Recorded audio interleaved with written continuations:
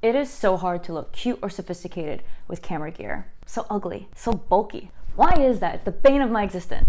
As a multidisciplinary photographer, I don't just shoot one subject or stay in one niche. Can't fit in a box. Today I'm going to share with you what camera gear I typically bring depending on the scenario, whether it's from a helicopter, shooting landscapes or cityscapes, portraits, proposals, you name it.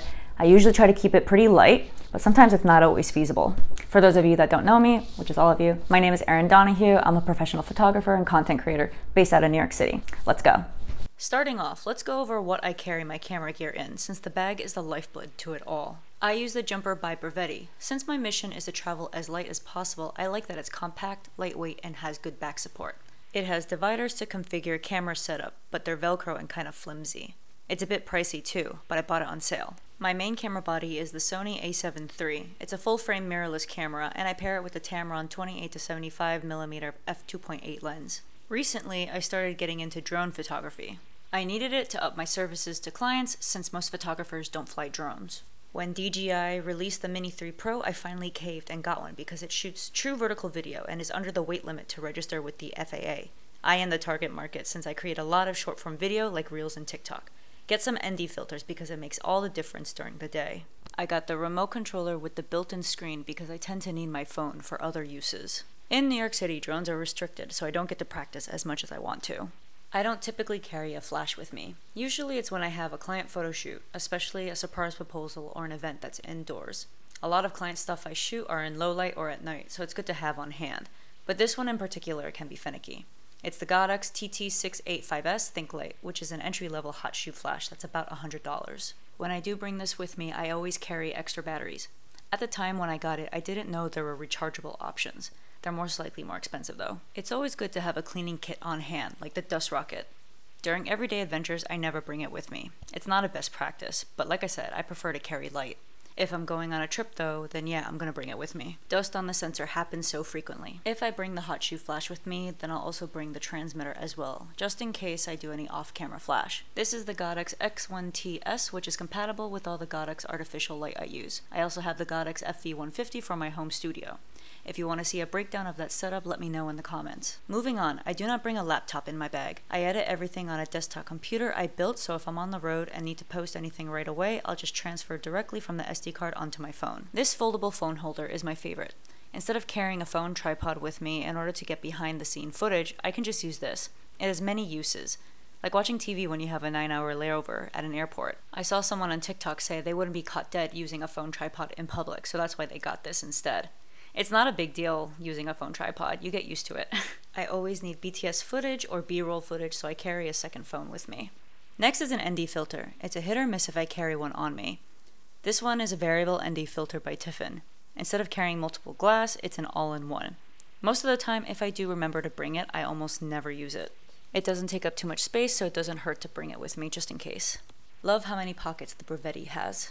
I bring extra batteries if I have a client photo shoot or I'm traveling. The Sony a7 III has great battery life, so I don't really need extras. Always be prepared though. You don't want to be SOL.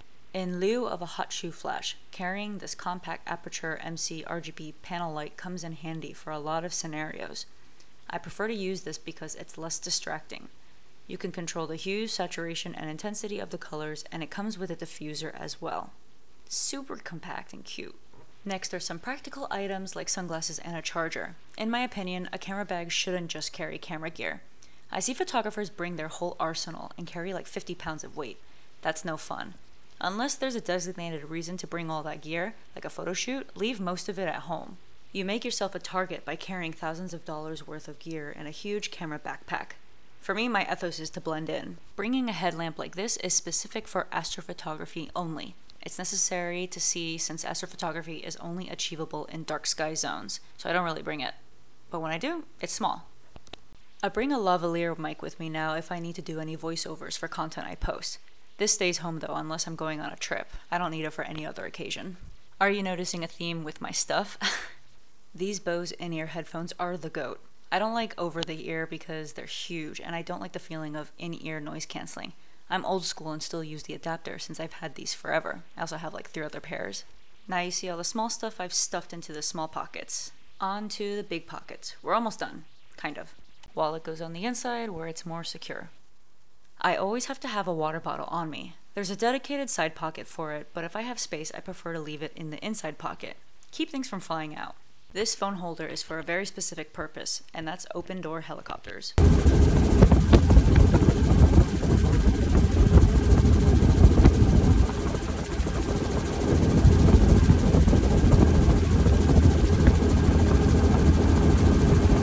Everything has to be strapped on you. You don't want anything coming loose and falling out.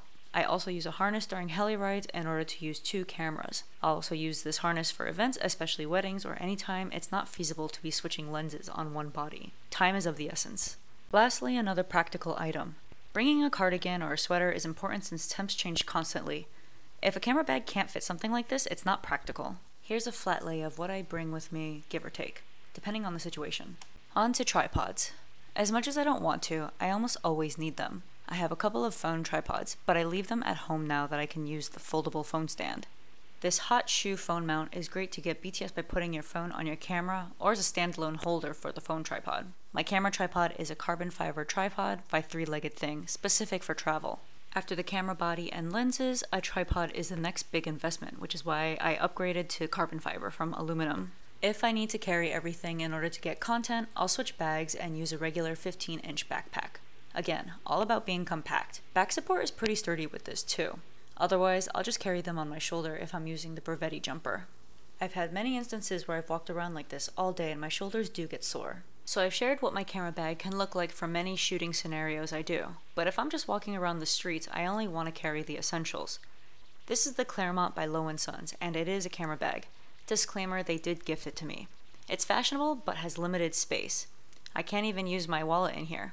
I'd have to swap for a smaller one. This is for going out and looking cute, but it's not fully functional in my opinion.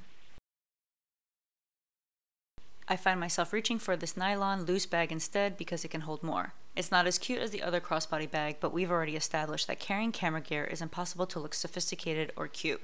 If you choose this life of photography, it's a life of bulk. I hope you found some insight from this video, and if you liked it, give it a thumbs up and a follow, and see you in the next video. For those of you that don't know me, which is all of you, my name is Erin Donahue. I'm a